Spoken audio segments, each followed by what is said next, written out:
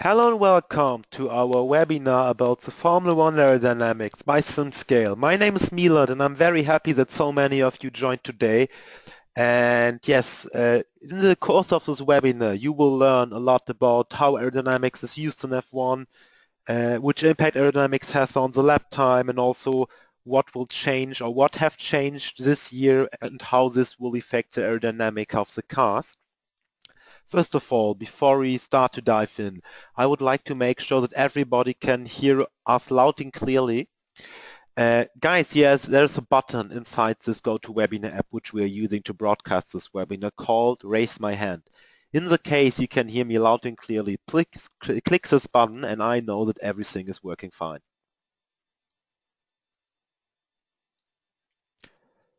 Great, I see a lot of hands. Seems like everything is working. In the case, for some reasons, the quality should drop, for example, you can also use our toll-free audio service numbers.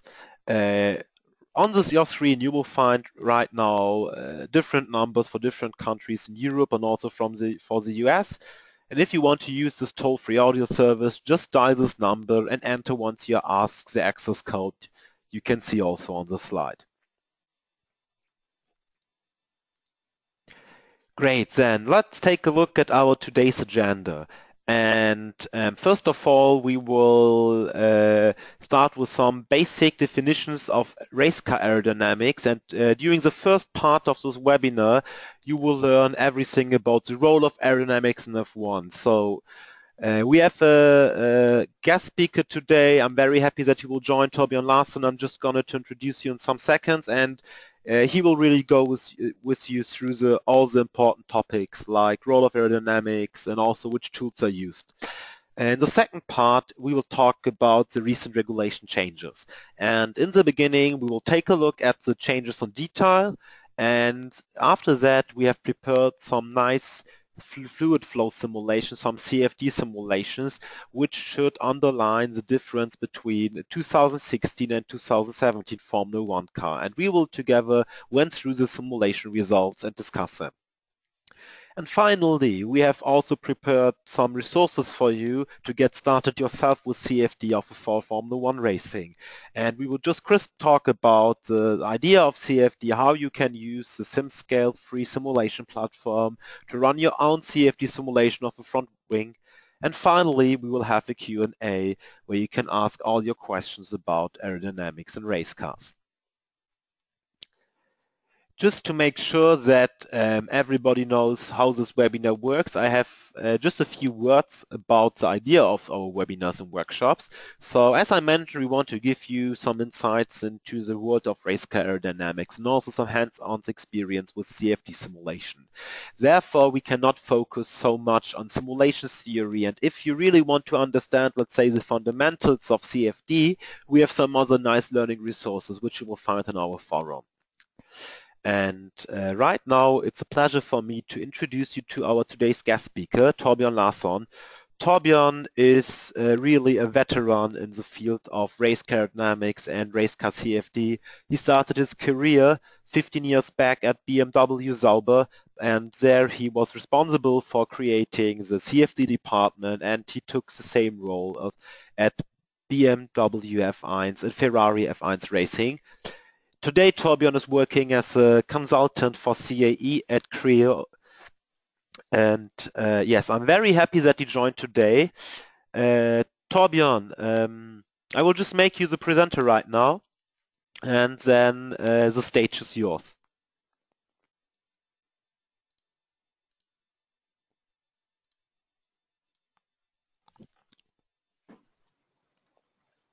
Okay, so I hope everyone can hear me now. Thanks a lot, Milad, for inviting me to this online event and for letting us all get some very interesting insights, I'm sure, about this year's Formula One cars.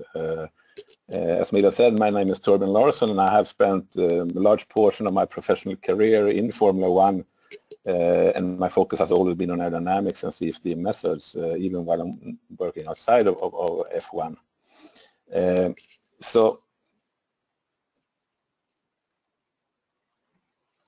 let me start by getting back in time a little bit. A quick look. Formula One has been around for quite some time. Started already in the 1950s and has always been considered the pinnacle of motorsports, representing the series of really the fastest and most technically advanced racing cars.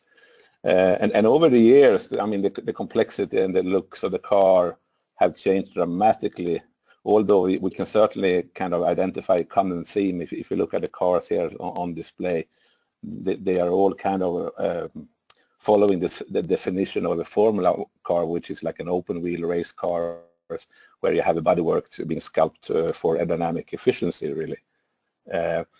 And really what Formula One, we have to understand, is a highly regulated sport, and the dimensions of the car are basically dictated by the rule makers, by the FIA.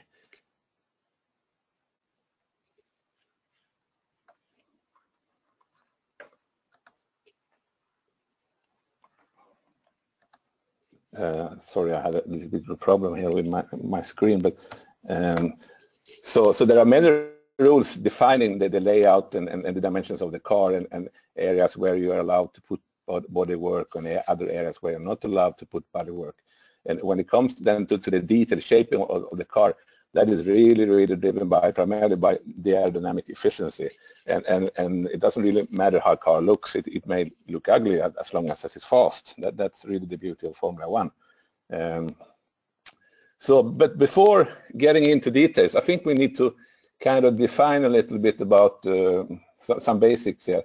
We will be talking a lot about aerodynamic downforce and aerodynamic drag throughout this webinar. So I would like to kind of be very clear and try to illustrate what we mean when we refer to downforce and drag. And basically here, downforce is what we're illustrating with the blue arrows. So this is the vertical force that is basically pressing the tires to the ground to create additional grip. So we are illustrated here with a kind of a distribution between the front and the rear and the middle of the car. And the drag, which here is represented by the red arrow, that is really the air resistance that the car must overcome to be able to accelerate forwards. So these are forces measured in newtons, obviously, and they will vary with speed, obviously.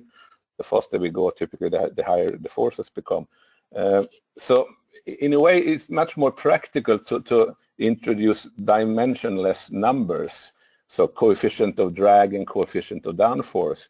And when we say here Cx, which is then the drag coefficient, what that means is that we take the force in the x direction and we normalize it with a reference pressure and a reference area. So Q here is really the dynamic head in the free stream, where we have a velocity v entering, which is really the speed of the car. And A is our reference area, which is typically the projected frontal area of the car. And we use the same, obviously, the same reference numbers for the vertical downforce coefficient that we call here CZ.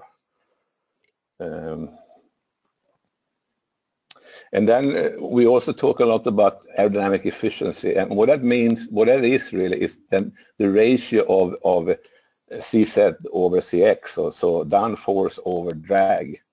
That is also something that we're going to speak about a little bit.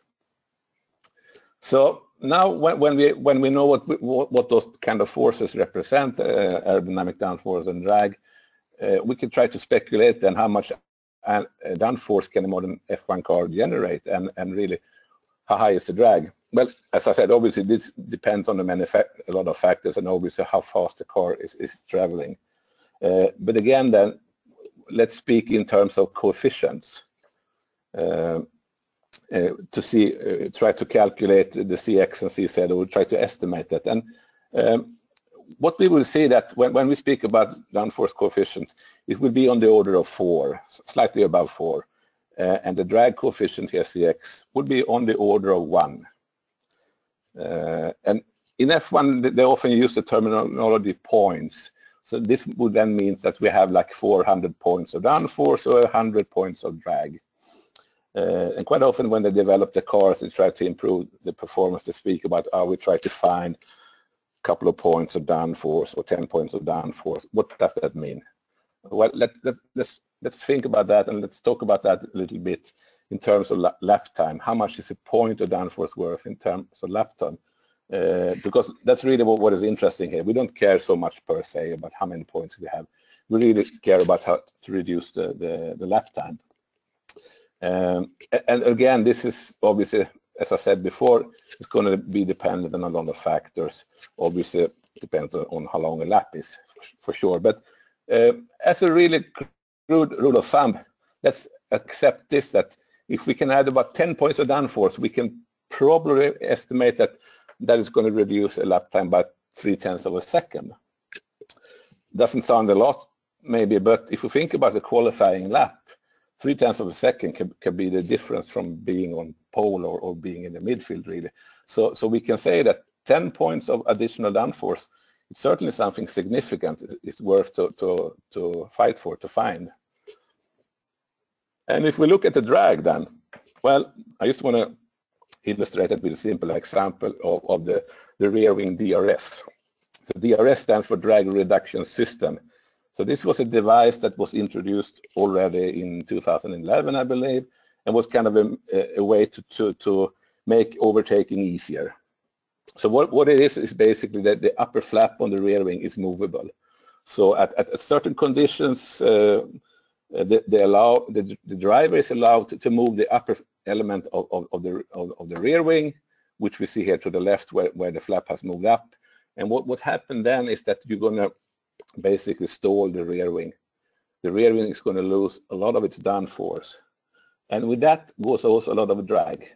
The rear wing produces a lot of, as we call, induced drag, lift-induced drag.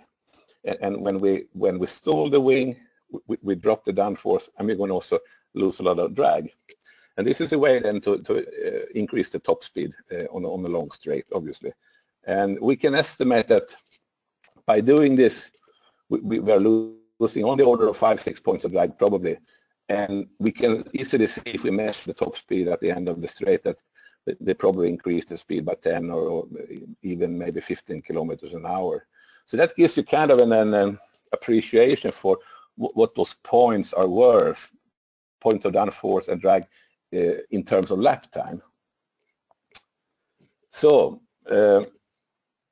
what kind of tools do we have then to develop the car to find this aero performance? Well, there are different tools, and traditionally Formula One was a lot about track testing.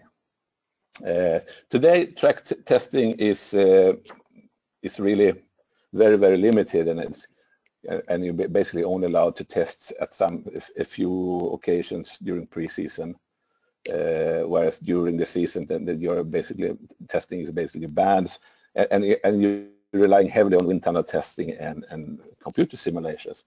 But as we should see soon, even CFD and wind tunnel testing has become very restrictive in recent years. And the reason for this is also that they want to try to keep the cost down.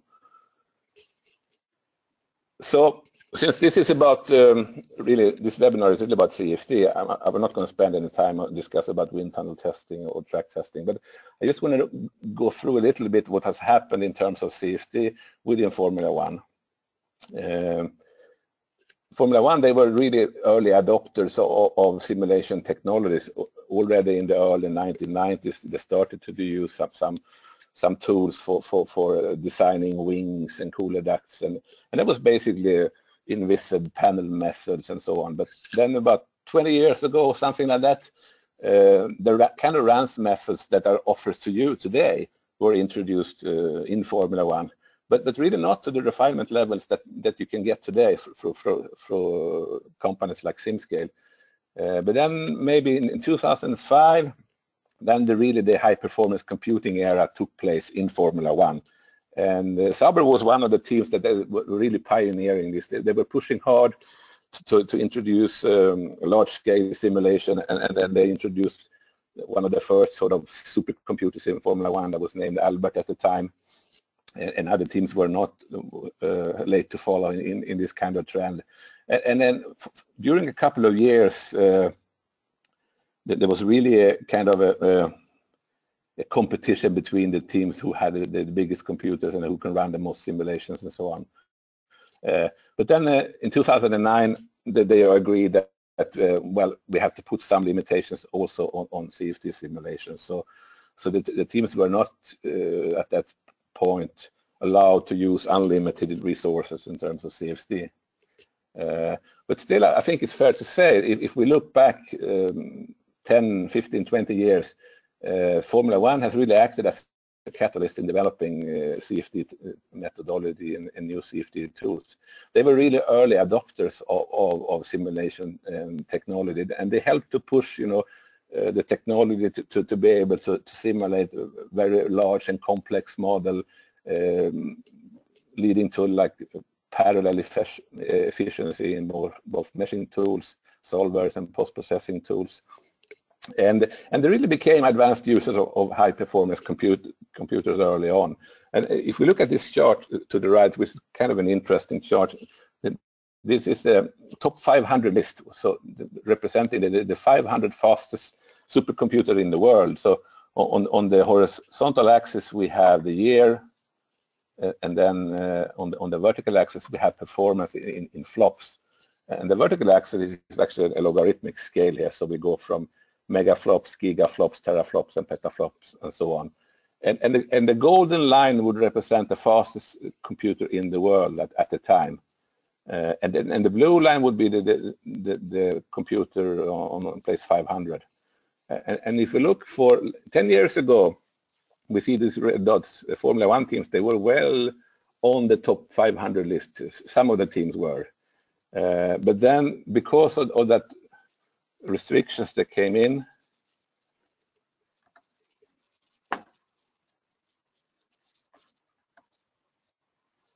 sorry, I'm lost connection here. My screen is not updating.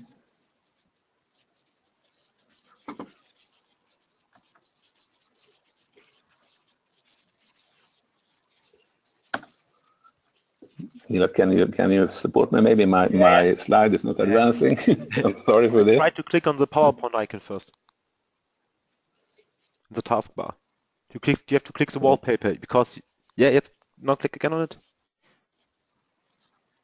Okay, so I'm there again. Sorry. Yeah. So in 2009, when we had those new rules, so that was really a limit in terms of teraflop that the teams could use. So they kind of fell off the scale at the point. But still, they are really pushing the technology so that they're up there and pushing software and hardware vendors very, very hard. So then, let me then say a few words about aero development strategies. I mean, this is a broad topic, and I can only say something very little about that. But in terms of developing the aerodynamics performance of the car, there are different routes and strategies to take, and it's not obvious what would be the best in each situation.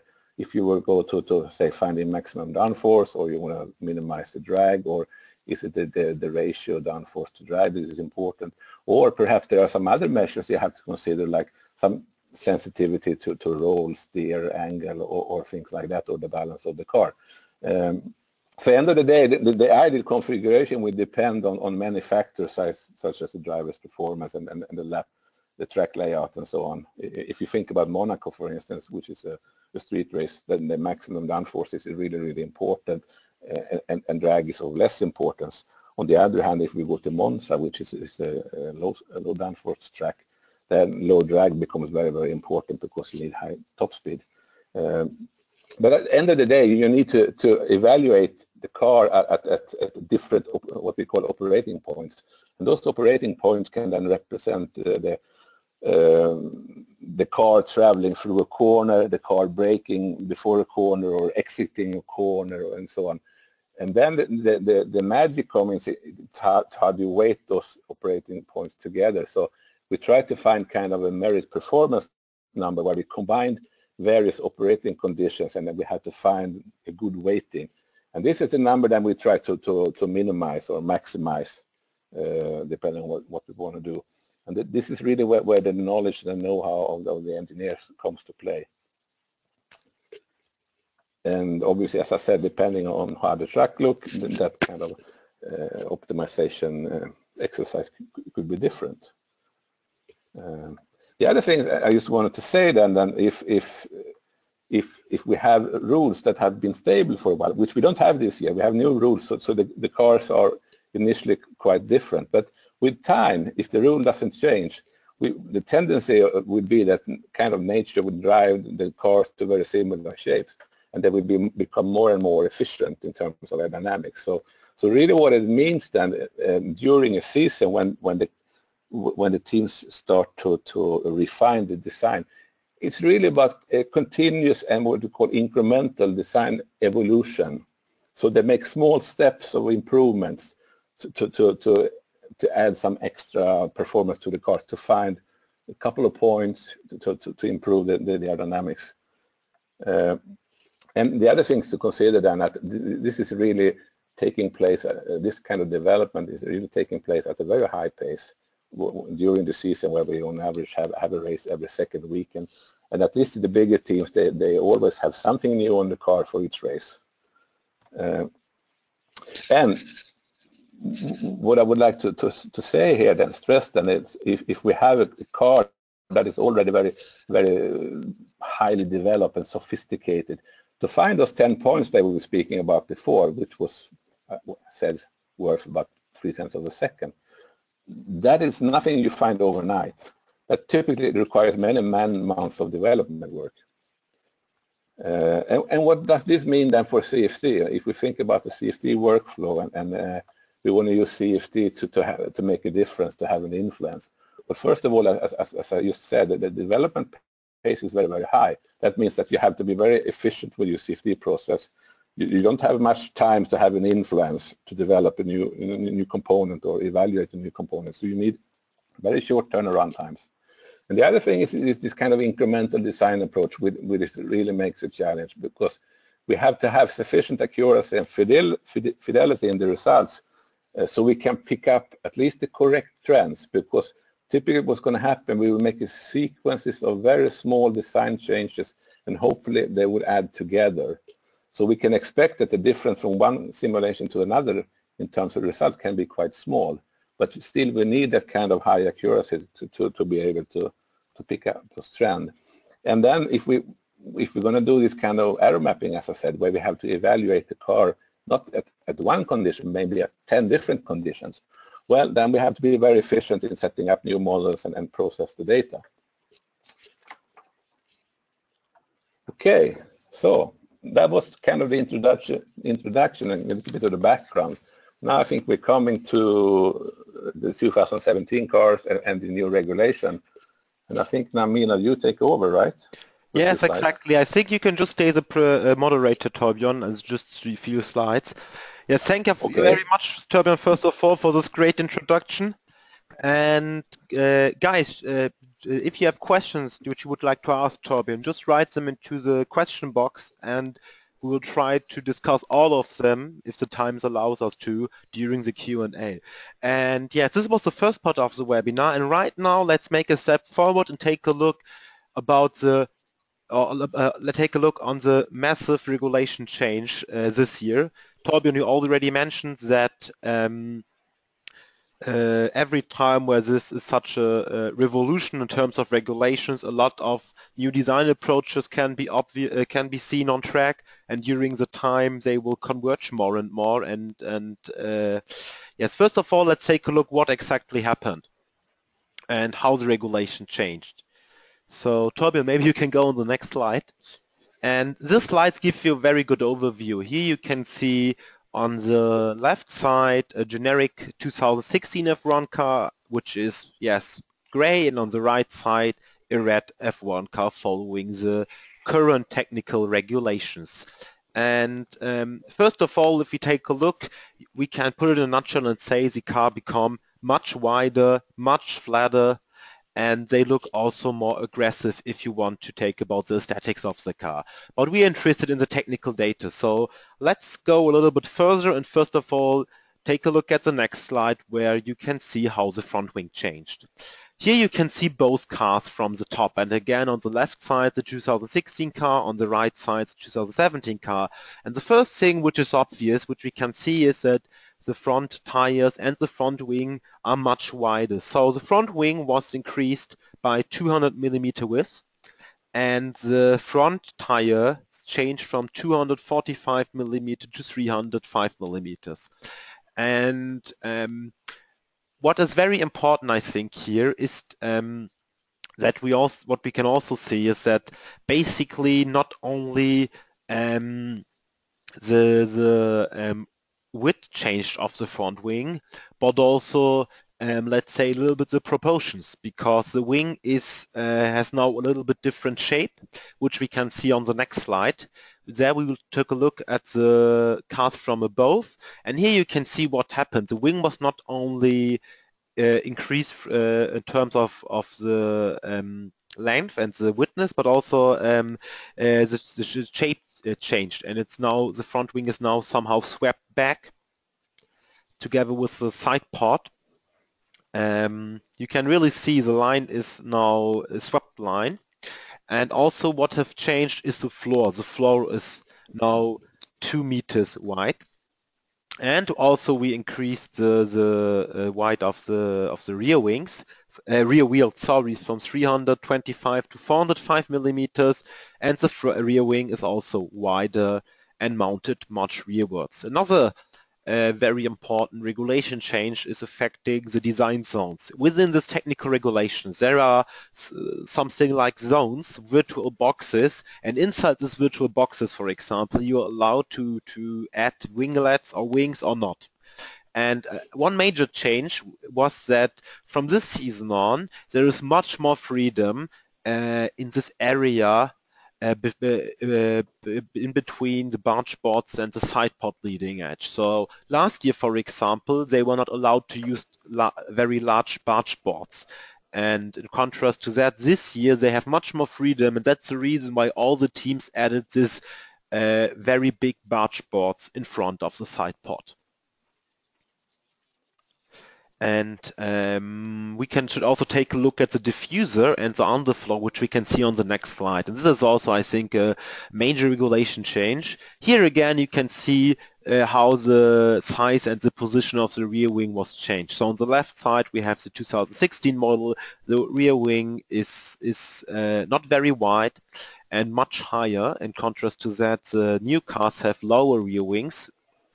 And if you take a look at the diffuser, the expansion increased, which means we have changed the height of the diffuser profile, and therefore the air will much more expand, and this will in theory and also in practice add additional downforce to the race car. And now I think we can take a look at the CFD results. And maybe Torbjörn, since you're CFD experts, you can tell us what we can see here. Okay, well, yeah, let's try. I think this is probably the most exciting part of the webinar, at least for me. I mean, this is new to me. And now we really get an opportunity to see some results from a 2017 compliant car for the first time. And we're going to look for a couple of slices here that Milad has prepared and his colleagues. And what we're going to see is on the right-hand side, we will see the new car, and on the left-hand side, we will see the old car. And we go directly to the most secret and most revealing part of the car, which is the underside. And this is really where most of the downforce gets created. And what we're presenting here in the picture is basically static pressure, or the coefficient of pressure.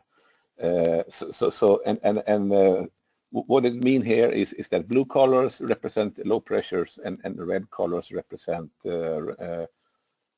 high pressure. So anything blue or greenish in those pictures here you see here will generate downforce. So remember, force is basically static pressure times surface area, and that would create the force normal to the surface, right? So what we can see here, the first really obvious thing to notice now is that as we have a much wider car, the area of the floor is much larger on the new car. And the diffuser is also the kick line here of the diffuser starts earlier, and the height of the diffuser is also taller. And it's very obvious that we see this deep blue area here at the back of the car, that this diffuser is working much harder. Also interesting to notice is the, say, this leading edge area of the car. This is really the entrance or the floor, and this is really one of the key areas to develop.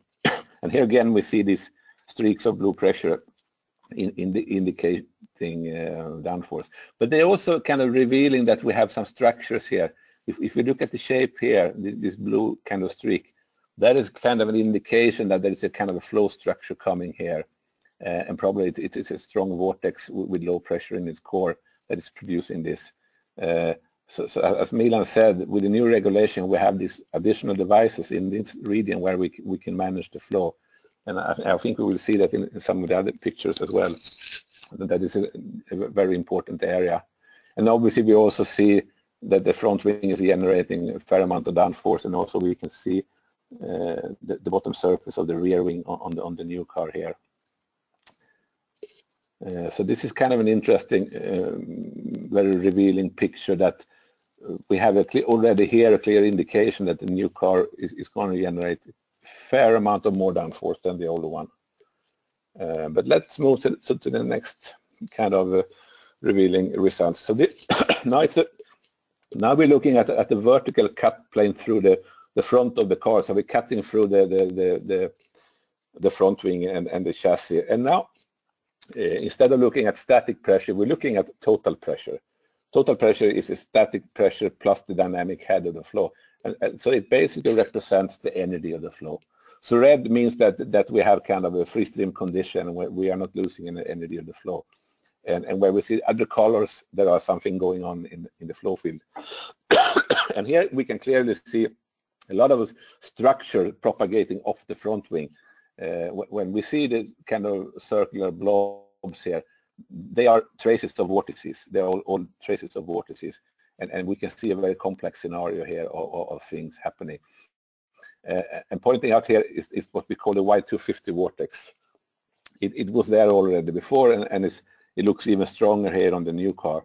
And what is the Y250 vortex? Well, it is that, like, at the central portion of the wing, you are supposed to have a neutral section, so you cannot generate any downforce from the central portion. This is stipulated by the rules. But at 250 millimeters off the center line, you are allowed to construct a proper wing.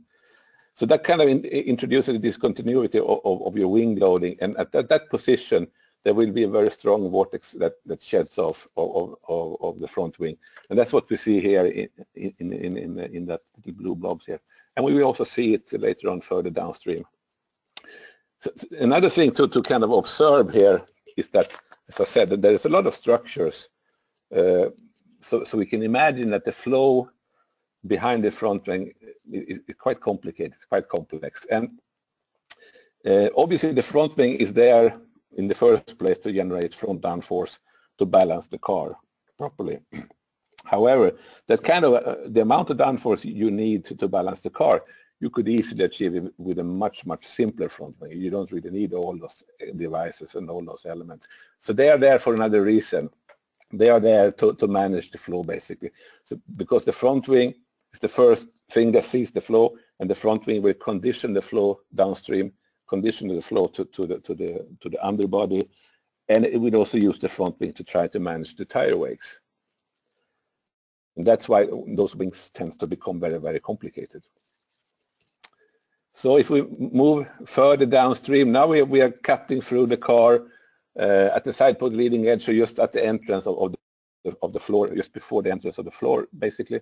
And what we see here in this kind of greenish blobs, these are the traces of the front tire wakes. And we can see they look kind of similar, but as we can imagine on the new car, they are a bit wider, a bit taller, because we have much wider tires. The other interesting thing now to observe is that in this region, in the side pod leading edge area, now, since we are allowed to put devices here, which we weren't before, we can start to play with those and introduce flow structures, and we can try to use them to create new vortices, or we can try to use them to steer away the tire wakes and so on. And this will certainly be an area where the team will spend a lot of time, a lot of effort to develop this to their advantage. So we can already here see with this kind of the first attempt of devices, we are creating some fairly strong flow structures here which are not there in the old car. And this here is also, again, we see our friend, the Y250 vortex, traveling downstream and kind of interacting with the front tire wake. And here it's probably, it probably gets split by this barge board deflector here somehow. So we can already see at this stage that the flow is quite different between the old and the new car. Let's move further back then to the diffuser area. So now we're cutting through the rear tires and the rear wing. And notice here that on the new car, we don't really see the rear wing because the rear wing sits further back. But also notice that the diffuser is quite a bit taller than on the previous year. And this is really one of the key areas in terms of development to find performance from the diffuser. Unfortunately, it's also one of the most difficult areas to develop. It's very difficult to simulate in CFD, but it's also very difficult to simulate in the wind tunnel because here we have this reading is highly unsteady. It's affected by the rest of the car. From the front wing and downstream, what happens there will affect the performance in the diffuser. And also the diffuser sits close to the ground and very close to the tire. So the interaction with the tire is made of rubber, it will change its shape, its position. We will have kind of a dynamic state. And basically what I'm trying to say that what we're simulating here, what we're presenting here, are results based on steady state simulation. So we don't get the whole picture. But at least we get kind of the topology. It gives us an idea of what could be happening. But in real life, things are moving around, things are very dynamic. But interesting to see here, at least on the new car, we have this quite large blue structures, which are sort of indication of vortices going off from the diffuser. And then this is an area where the team will spend a lot of efforts because what could happen is that because of the tire sitting very close to the diffuser, there will be kind of a vortex coming from the contact patch where the tire meets the ground, and that vortex you don't want to suck into the diffuser because you would lose a lot of performance. So they will try to find all kind of tricks to avoid that, to kind of seal off the diffuser from the tire wake and so on. But it's an area where there is a lot of performance to be gained.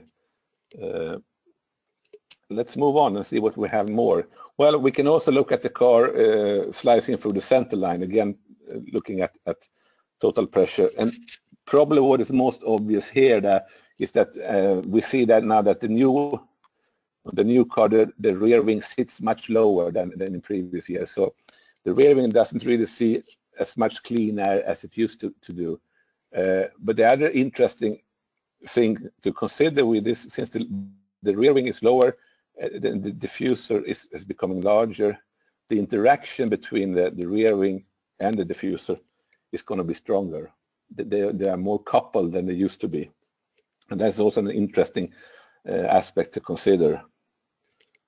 Let's see what we have here. So we have a horizontal cut again of total pressure slicing through the lower portion of the car. We see the traces of the Y250 vortex here and here as well. You can notice with the wider tire, the wake of the tires it's a fair bit larger than it was before.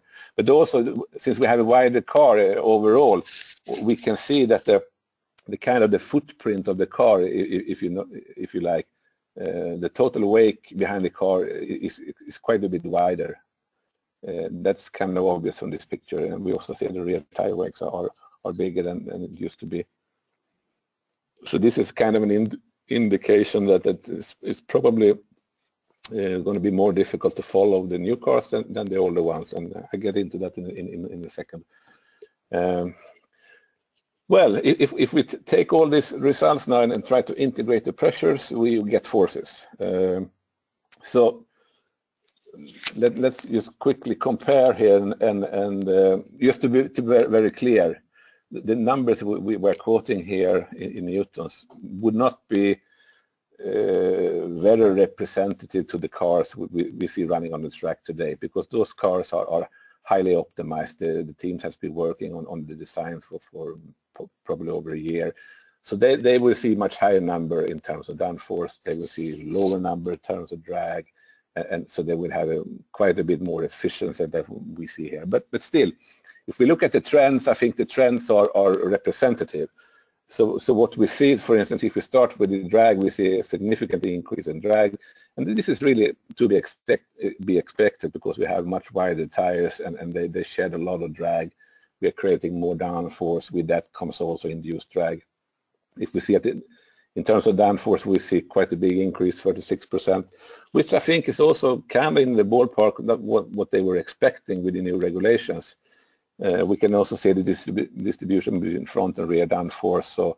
So basically the balance moves backwards, which means that we're producing more rear downforce than front, and that is also agrees well with what we see in the pictures where we have the deep blue area at the back of the floor and the big diffuser. So it kind of makes sense.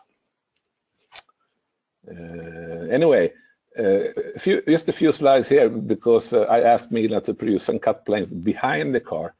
As probably many of you are aware of, there have been some concerns about this new regulation that maybe it's going to be even more difficult to overtake, to follow another car in the wake of the car. And what we saw now from the first race, we shouldn't draw too firm conclusions, but it looks like overtaking was quite difficult, and a lot of the drivers complained that they could really feel the dirty air behind the car, so making overtaking very difficult. And a way to try to understand what's going on is, again, to look at this kind of total pressure contours behind the cars to see what happens with the wake of the car. And this is a cut plane just behind, 125 millimeters behind the car.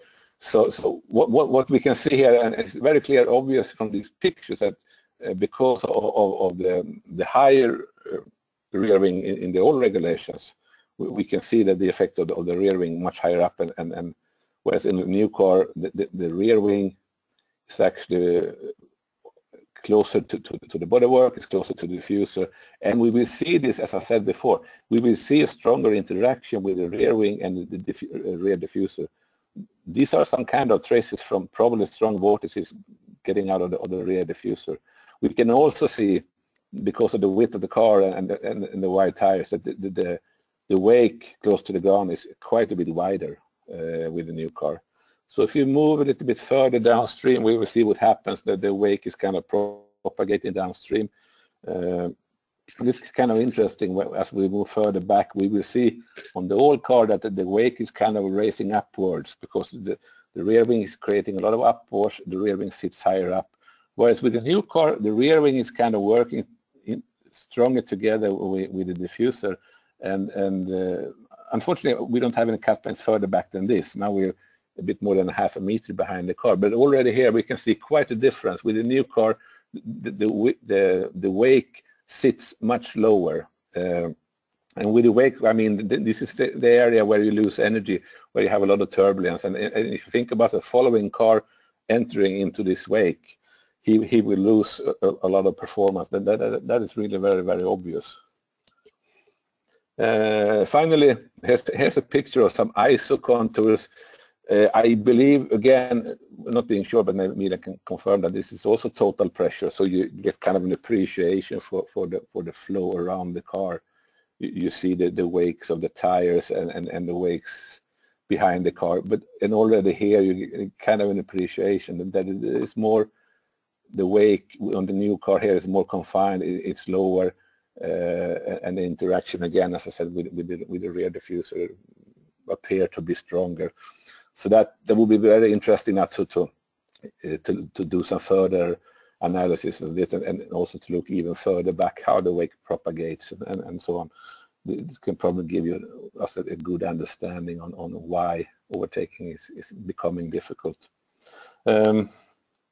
I think that's where I end today, and I hand back the word to Milad. I just want to say that I think the results here that Milad and his team has produced are very illustrative and very, very helpful in explaining how modern race car works in terms of aerodynamics. So now, Milad, over to you again, I guess. Torbjörn, thank you very much. And we already have a bunch of questions, and I would say we will talk about them soon in our Q&A.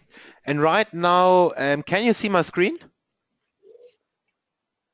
Yes. Okay, perfect. And I think you all saw these nice images, the CFD simulation results, which Torbjörn used to explain how aerodynamics of the cars will change. And right now, I have some good news for you guys, because SimScale is a web-based simulation platform where you actually can learn to perform this kinds of simulation yourself for free. And I will just give you right now a very quick demonstration and show you how you can set up yourself a fluid flow simulation of the Formula One front wing. And first of all, since a lot of people asked, let's just quickly talk about what CFD is. So CFD stands for Computational Fluid Dynamics, and in the end it's something like a virtual wind tunnel, even more. With CFD you're able to simulate the behavior of any kinds of flow on a computer. So you can do aerodynamics, but also hydrodynamics if you're interested. And CFD is based on a very smart approach. Basically, there are some equations which are describing how air is moving. But these kinds of equations, unfortunately, cannot be solved analytically, which means there is no analytic solution known so far. And if you're studying engineering, you might know, if you want to describe a flow field, what you need to know is the velocity of the air and the pressure of the air for every point. And so the idea of CFD is that we calculate the pressure and velocity distribution around an object, for example, a rear wing, which we can see here, by applying the principle of conservation. What does this mean? The meaning is basically very simple. Just imagine we have this infinite small volume of flow. And then there would be some flow coming from the left side. And in the end, what you can say is everything, the difference between all the flow, all the mass going in here and leaving the element here, is the rate of change of mass inside this volume. And you can do the same for momentum and even for energy.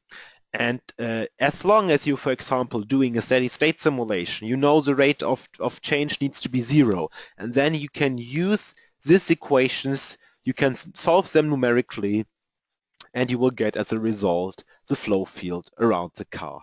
But you have to consider some things when you want to perform a CFD simulation. And the first thing is, it's basically the problem of using a computer, because as you know, computers have limited memory and limited hard disk space, and therefore we cannot solve these equations for the infinite number of points. Just imagine you have an unlimited number of points inside this fluid domain, and if you would like to calculate these equations for all the points, it would take you forever. And therefore you have to discretize your problem and divide this continuous problem into a discrete problem. And what we're doing here, it's called meshing. So we are dividing up the fluid domain around our wing in small cells, and we will only calculate the result of this equation for the center of each cell. And therefore we use a finer cells, finer mesh in the near of the wing and a coarser mesh far away from the wing, because we have higher changes of velocity and pressure in the near of the wall. And basically that is how CFD is working. So we have a continuous problem, we're dividing it into a discrete one by meshing, and then we solve the equations. And typically this means you have 3 steps: pre-processing, simulation, and post-processing. And the pre-processing is where the part where you import your CAD model, for example, the front wing, to SimScale and create the mesh. The second step, simulation, you define the boundary condition. That means you're telling in the end the software, where is the flow coming in, where is it coming out, and which speed is it taking. And finally, the last step is called post-processing. This is where we're going to visualize the results of our simulation. And now let's do this together. And I have therefore prepared a simulation you can see here. And now, first of all, this is SimScale, our web-based simulation platform. And we can just take a look maybe at the SimScale website. And you can register here for free. It's without any cost. And just after your registration, you can log in and start to do your own simulations. And I have prepared a project right now, which we can see here. And later on, we will send you via email a step-by-step tutorial and also how to get this project, including the geometry of the front wing. And then you can set up such a kind of fluid flow simulation yourself. And the first step is, as you know, the so-called meshing. And what we have to do, first of all, here you see our geometry of a front wing. And first of all, we have to create a new mesh. Select the geometry. And then we can add a mesh operation. And we have different kind of mesh operation with different analyzers. And here we will use a parametric hex dominant for CFD. And then basically what we have to do is to define the size of our virtual wind tunnel.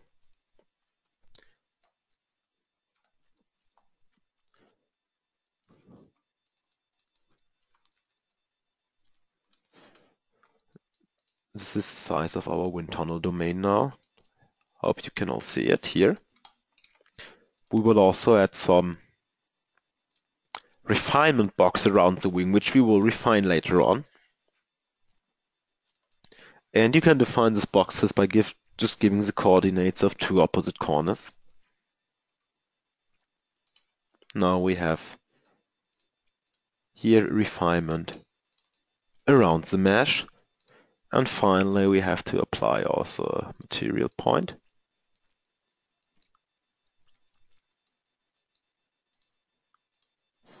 And now we can just start to add mesh refinement. So we will add first of all the surface refinement here,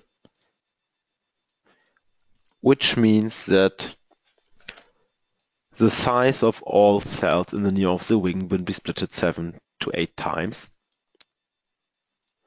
We will add some other refinements, for example, for the boundary layer of the wing.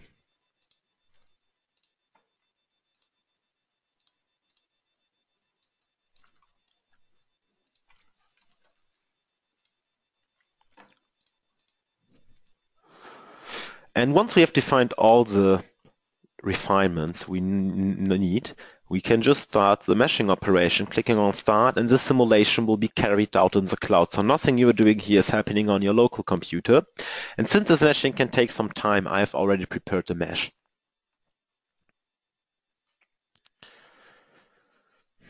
And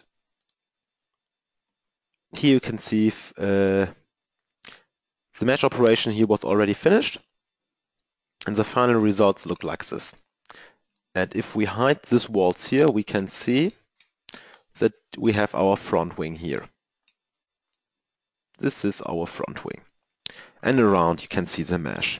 And one thing which is very important, if we just take a look here, we made a symmetrical model since the symmetrical problem. And this is, for example, the structure of the mesh, a symmetrical plane. And here you can see basically how it works. We have this coarse mesh outside, we have this refinement zone in the near of the wing, and then directly on the surface, the mesh is massively refined.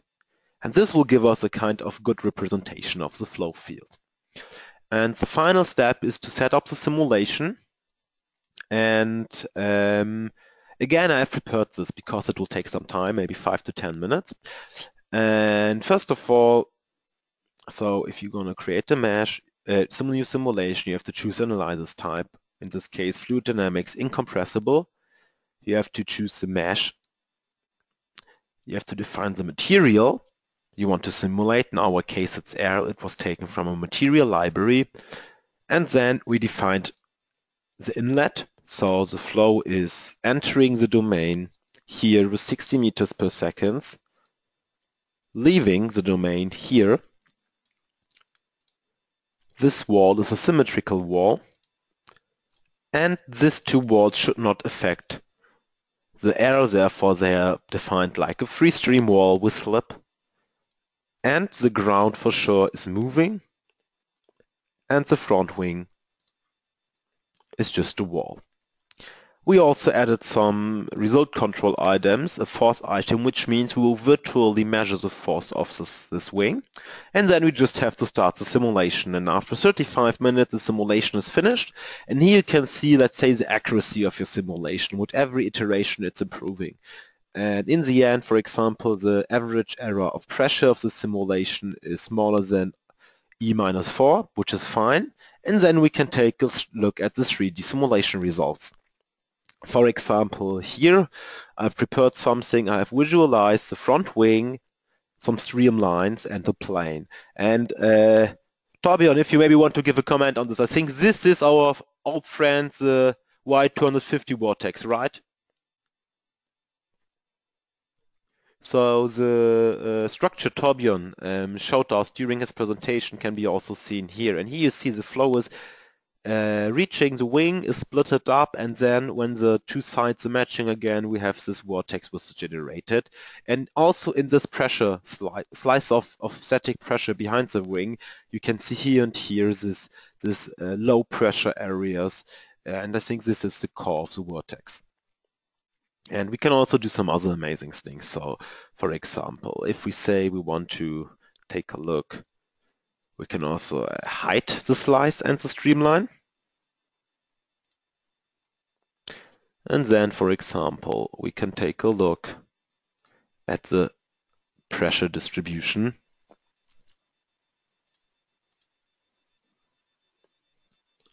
on the wing. We have just to adapt the scalar for color bar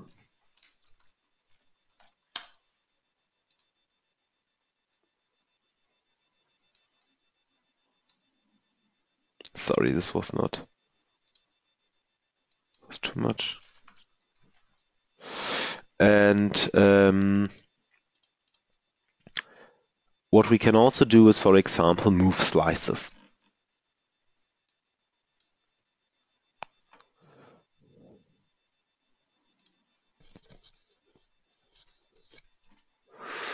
For example, here.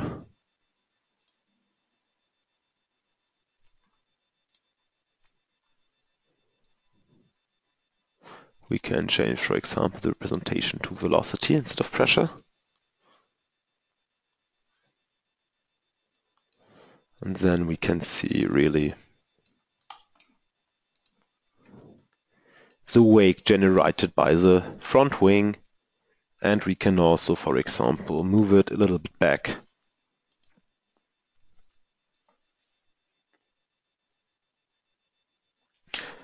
And you can also take a look at the forces of the front wing. Here you can see, for example, the pressure component of the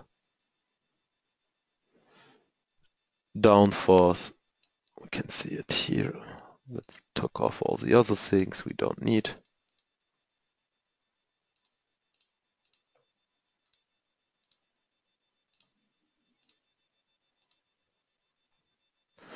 And for example, the pressure component of the drag is nearly 80 kilogram. Right, and as I mentioned, the great thing is you can create such a simulation on your own with SimScale. And after this webinar, I think probably tomorrow, we will send you an email including a link to the recording of this presentation and also a step-by-step tutorial. And this step-by-step tutorial will show you exactly how to create this kind of simulation on your own.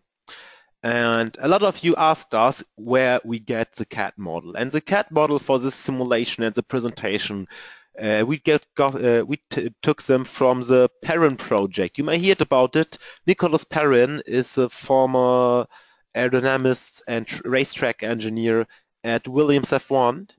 And he founded a very interesting project called Perrin Real World, and there he is developing, together with hundreds of volunteers, a Formula 1 race car. And you can access all his designs and CAD files for free. And if you're interested to join this project, you should definitely register yourself on www.perrin.com. And the great thing is that the whole company Perrin is not only owned by Nick, but also by the contributors. So if you join this project, you can become part of a, let's say, real F1 team, and it's a great resource there. It's a great place to learn there and to get in touch with professionals. And yes, thank you very much for staying here with us today. And right now, I think we have a lot of questions. Most of them, I think, Torbjörn can only answer.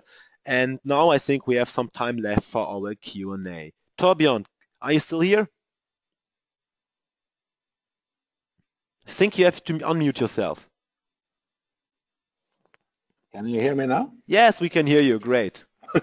I'm here. Okay, perfect. We have more than 50 questions. I don't think we can discuss all of them, but let's maybe start with the first ones. And the first question is, the question was asked a lot of times. It's by Andre, and he is studying mechanical engineering, and he wants to know how hard is it for an aerospace engineer with massive engineer degree to get a job on F1? Is it true that a PhD in aerodynamics is more or less required? It's a good question, an interesting question, and I get it a lot of times, and I'm not sure I have a very good answer, because I don't think per se you need to have a PhD. You can certainly do with a master's and so on. The problem, though, that there are only so many places, positions available in the Formula One for engineers, and there are a lot of candidates. So it's difficult to get a chance. I mean, and what do you do to get noticed? Probably one good thing is if you involve yourself in some kind of student projects, like, you know, Formula SAE or something like that, something that is relevant to the kind of technology the F1 is interested in. And that's probably the best advice I can give. It doesn't hurt to have a PhD, but I don't think it's really a strict requirement. End of the day, if you do something that feels very, very relevant to what they're looking for, that is probably more important. I'm sorry, it's a difficult question, so I don't have any super advice, really. Yes, for sure, but I think that's already good advice, and a lot of great competitions and serious projects where people can join and show how, because in the end, Torbjörn, I think it's about showing motivation, right, and commitment. Yeah, it's a lot about passion, commitment, and motivations, you know, for sure. It is, and I think if you're involved in something like Formula SAE, it's a good platform, and you get exposed to kind of that kind of environment a little bit, and that's a good place to start, I think. Okay, perfect. The next question is by Muhammad. He wants to know how can a small T-wing applied by several teams gain the aero advantage? So, sorry, can you repeat? He wants to know how the small T-wing applied by several teams to the rear of the engine cover in front of the rear wing, how this kind of wing can gain the aero advantage.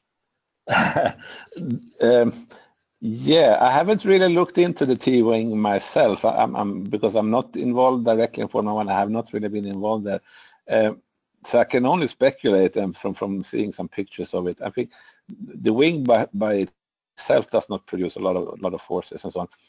I think it's probably more the way how it conditions the flow to the rear of the car, to the rear wing, and also maybe it can actually help the shark fin itself. The shark fin is probably also there for some kind of cornering stability, probably also creating some lateral force during cornering. So I think it's kind of the combination with the shark wing, T-wing, and how that conditions the rear wing. That's kind of a speculation from my side. But I don't think it's a massive difference. I think they should get rid of it. Okay, great. Next question, actually, a lot of questions related to this aero mapping you talked about. And Rahul wants to know, how do you correlate the map with, let's say, between racetrack and CFD, and how you weight or how you calculate the weight factors. Yeah, I mean, I think that's kind of the secret, how you calculate the weight factors, and I'm sure different teams will have kind of a different formula for this. I mean, in the wind tunnel, it's relatively easy to set up the car in any kind of conditions, and with a model motion system to kind of simulate various, say, cornering conditions.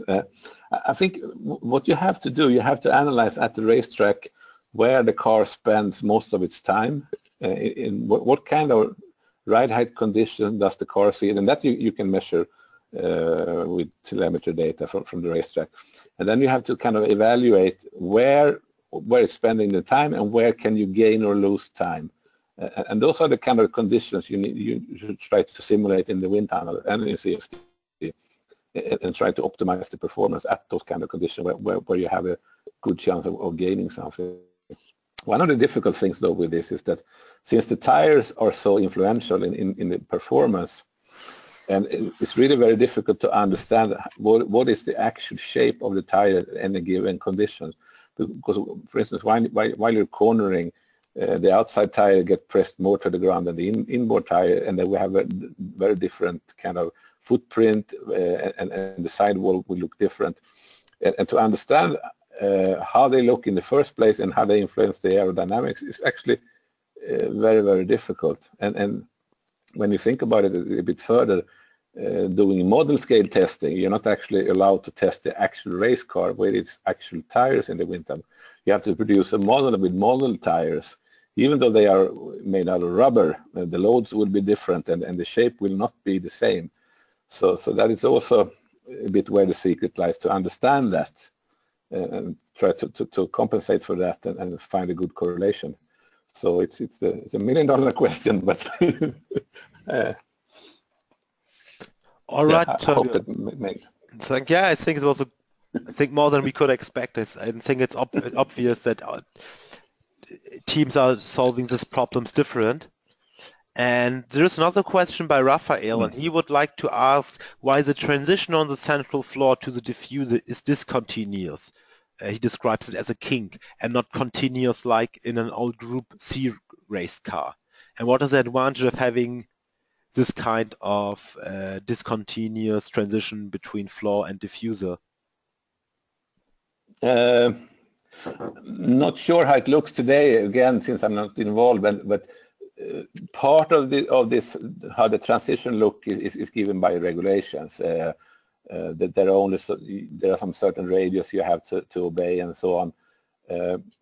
And teams typically play a lot with this kick line, as they call it. And sometimes there could be an advantage to be very aggressive in the kick line initially, and even produce kind of a small separation, kind of a separation bubble, and then you recover the pressure at the back. So, you know, it's all about finding performance, and it could be that with sort of this continuous or very aggressive approach, you can actually load up the diffuser a bit more.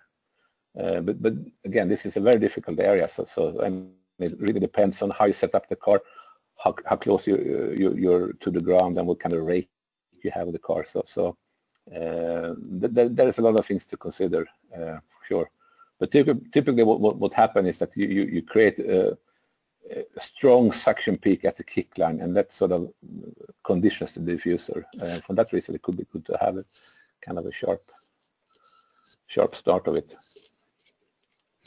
Okay, all right. Then the question by Young. He wants to know if you still use 2D simulation, or if 2D simulation is still used in F1 for developing wing profiles, etc.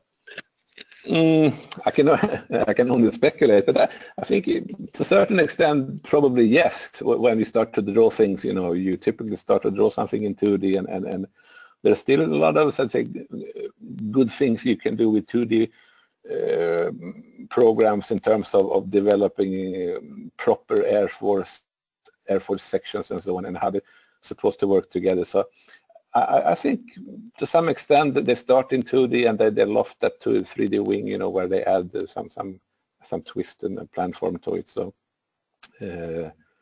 I mean, in the past, you probably were limited to only that, but today, it's not that it's gone away completely. I think it still makes sense to start off in 2D for certain things. Yes. Okay, then this is one question related to me by Vivek.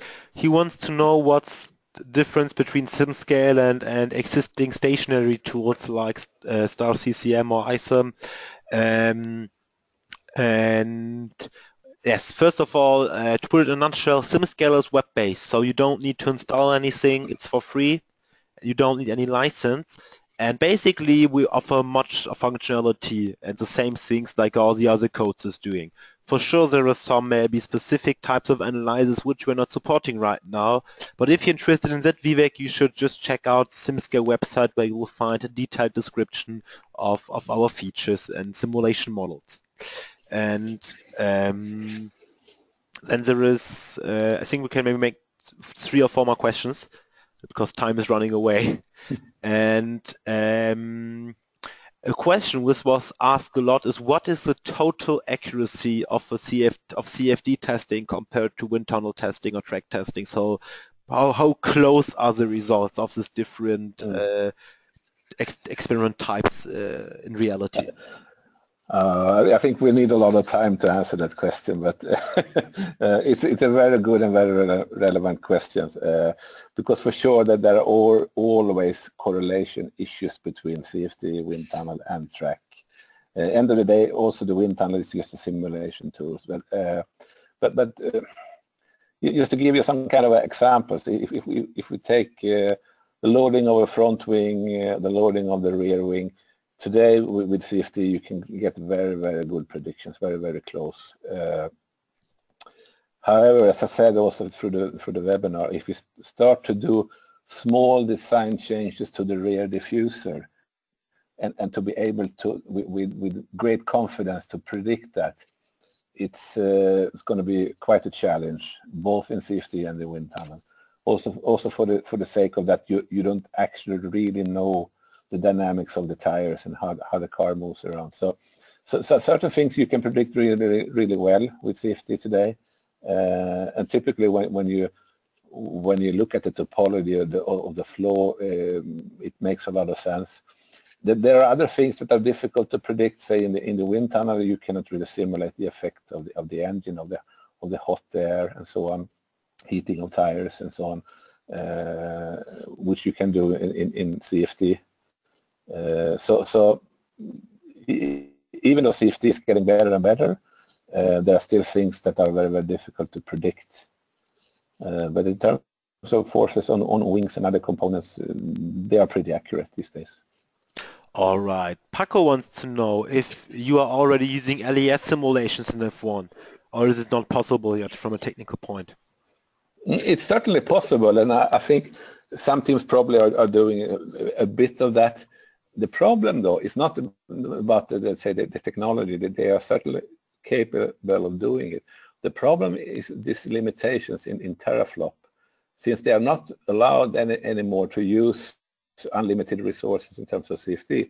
They have to think carefully how to use the tools, because an LES simulation consumes a lot of compute power compared to from one LES simulation you can probably do hundreds of run simulations. So you have to wait that, should I do a lot of fast and cheap simulations, or should I do one very, very detailed and complex simulation and learn from that? So to some extent they do those kind of simulations, but not to the extent that they would like to do, because they are limited in terms of teraflop consumption. All right, Torbjörn, thank you very much for answering all the questions. I know, guys, you have a lot of more questions, but unfortunately, we are really running out of time, and the webinar is already nearly 20 minutes over time. So therefore, if you have some more questions, you can also write them into the SimScale forum, and we will try to answer them if we can. Torbjörn, thank you very much for being here with us today. It was a great pleasure to have you here. I think it was really a great presentation. I learned a lot. And also thank you all the guys for joining. Yeah, my pleasure, Milo. Thanks a lot for having me here. Yes, and Torbjörn, hopefully you will join us soon again for a webinar. I hope I can convince you. Yeah, And let's see. And yes, again, to everyone who joined, thank you very much. I will reach out to you tomorrow, send you an email with the recording of the webinar. Have a nice week and see you soon. Bye. Bye-bye.